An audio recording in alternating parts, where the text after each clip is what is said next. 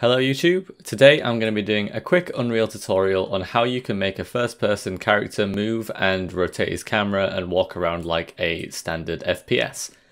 I'm going to be doing this in Blueprint because blueprints are quite easy to convert to C++. If you're doing a C++ project, you just need to call the same functions and you'll get all the same functionality. Now what you want to do is you want to create a character type, a new blueprint now. I'm just going to call mine FPS character and open that up. What I like to do is I actually like to add the camera to this character. You can just leave it blank and have Unreal create one for you, but I like to create one myself so I can alter it and manipulate it. I like to bring it up to head height, and I don't bring it all the way to the front because if you bring it all the way to the front you can sometimes experience clipping problems, so I normally put it a little bit forward around there, and that tends to be a good area to put it. Now, once you've created this, you need to go into your project settings. You need to scroll down to input on the left here. So if you click on input, and you need to add in some axis mappings. Now, I've already got some in, but I will delete these and recreate them just to show you how to do it. It's very simple. So we're going to have some mappings for forwards and backwards movement. So just call the first one forwards and backward.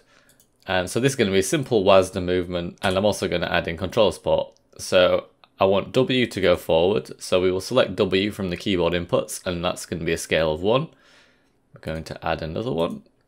Sorry, that's the wrong one. I'm looking for S for WASD movement.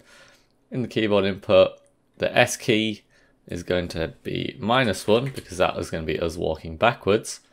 And then we're also going to have Gamepad support, and that is going to be based on our left thumbstick y-axis. So X goes left to right, Y goes up to down.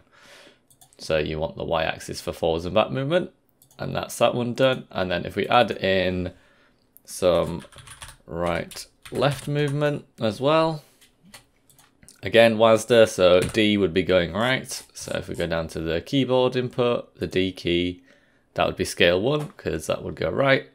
And then similarly, if we add in the A key to go left and set the scale to -1. And finally, add in our Gamepad support. So this will be the left thumbstick X-axis. So that's what we need for the movement. So let's just get that hooked up before we move on to camera rotation. For now, you don't need any of these events, so you can get rid of those.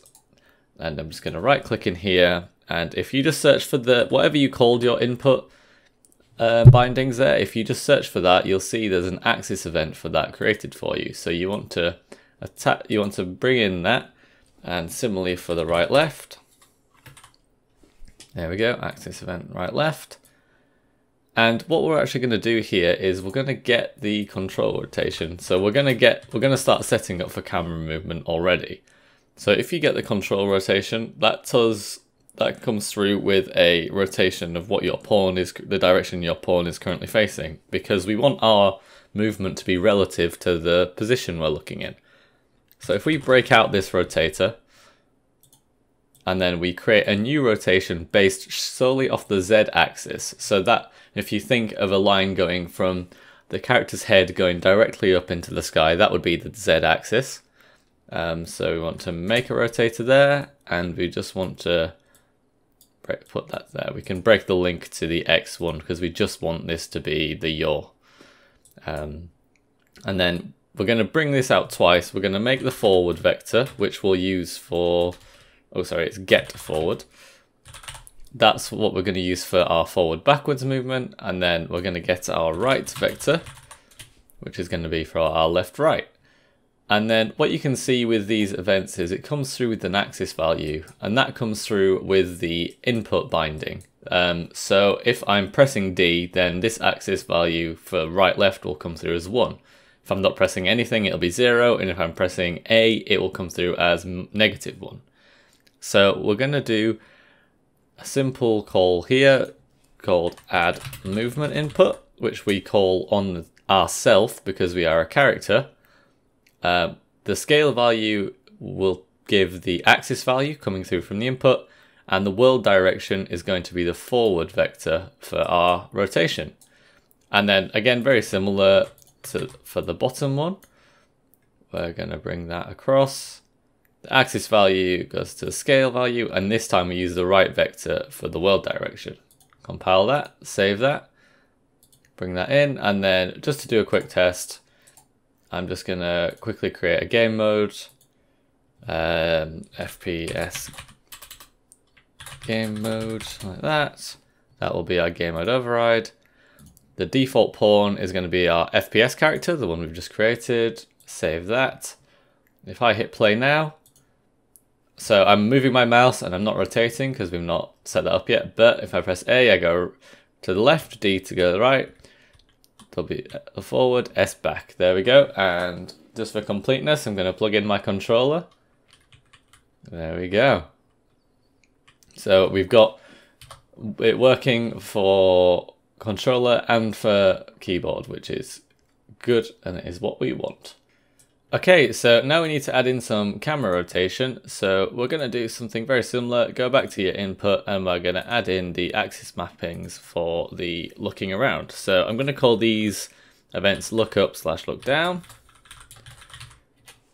And then I'm going to assign that to the mouse. So I'm going to put this to the mouse Y, but what I'm going to do is, because I don't like inverted controls, I'm actually going to change this to -1 for the scale. So that means when you move your mouse going upwards, that actually equates to it being the value of 1.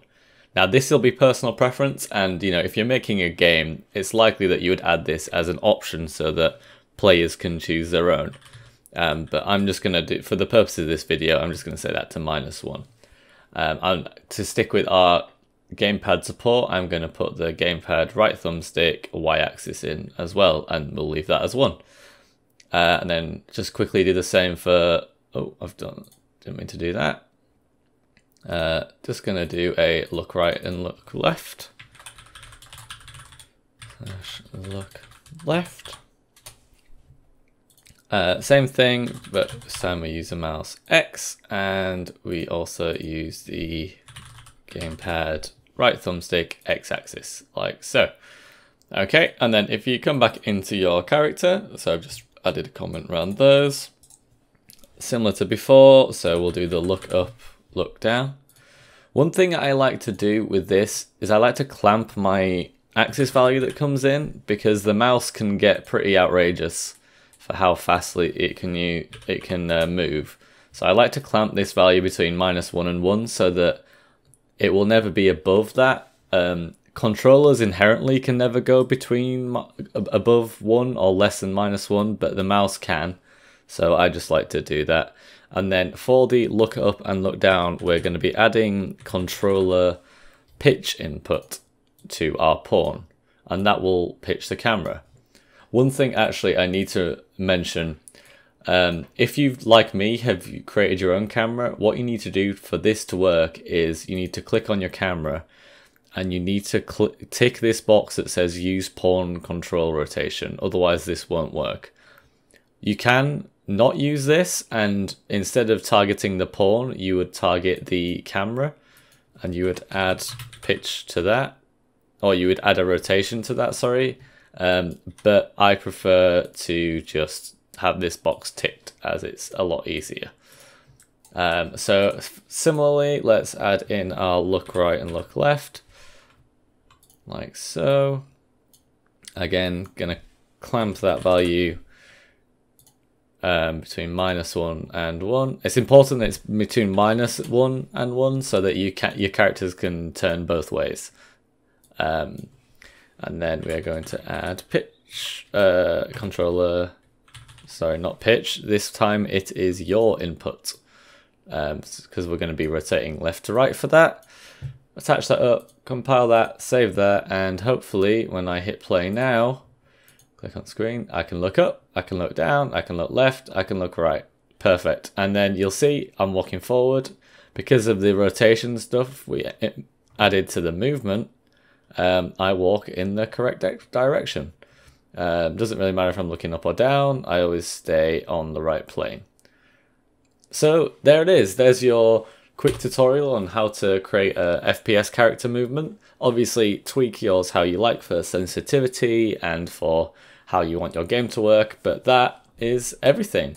Thank you very much for watching. If you have any more tutorials you'd like to see, please drop a comment below, and I'll see you in the next video. Bye for now.